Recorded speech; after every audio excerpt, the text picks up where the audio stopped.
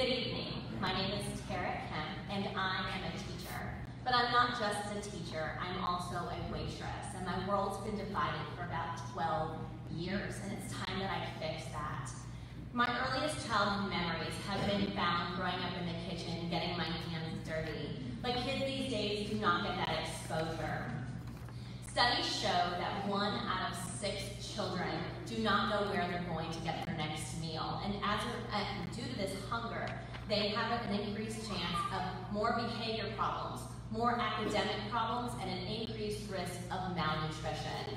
My solution is going to enrich the learning that's done within the classroom, but also satisfying the human's most basic need, which is hunger. With the collaboration and partnership of our partnering local restaurants from around the community, we will provide hands-on real-world experiences. Our kids will be using our 5 senses that will help enhance the learning and grow them as learners, in addition to enriching their communication skills. The skills that are critical for any STEM career will be modeled, molded, and applied within our culinary lab at Dupont Elementary School. These skills are crucial for our elementary school age because in our county we have innovative and wonderful career-ready practices for our students in middle and high school, but we have nothing for our elementary school students, and we also want to be future ready.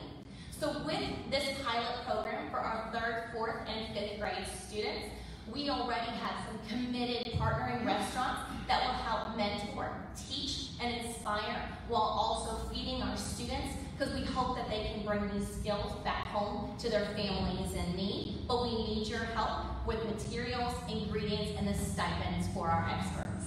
Thank you.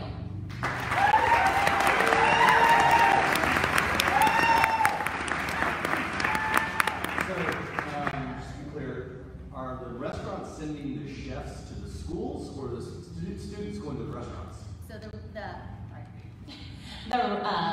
chefs and the experts would actually come to Dupont Elementary School because we already have a culinary lab, and they would work and collaborate with our students hands-on.